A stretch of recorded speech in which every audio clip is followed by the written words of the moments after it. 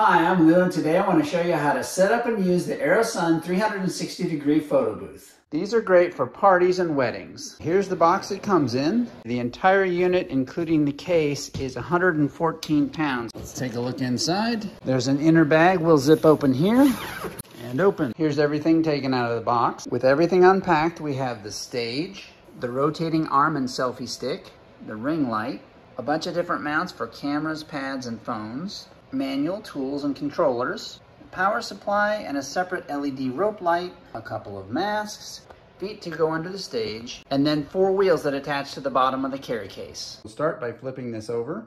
Screw in 8 feet all the way around. Prop one edge of the stage up temporarily on this bar. Slide this in with the bump facing downward and tighten down a screw here and here. Flip the whole thing back over. Now this square bar goes in here, held in by those.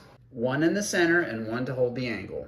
Screw these on the back side to hold them in place. Selfie stick screws in on top of that. The light ring goes on the very top. The power cord from that goes down to a USB power pack. Because of shipping regulations, you have to buy all batteries separately, so I'll put a link to that and the ones that go in here in the description. Here are the wires zip tied to the pole. Turn on the power, and we have light.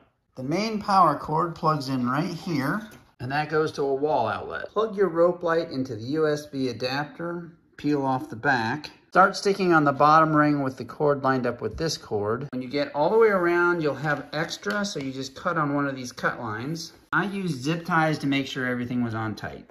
When you plug them in, the LEDs do this, and you can change the pattern with this. Here's the unit all together, and you just press go on the remote, and it starts spinning. And you can make it go faster or slower with these buttons. I used some of the mounting hardware and put the phone right on the stick. To demonstrate, we'll turn off the lights and add a little sparkle.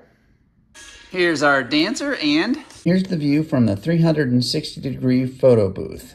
I'll put a link to the photo booth and a coupon code in the video description. Thanks for watching.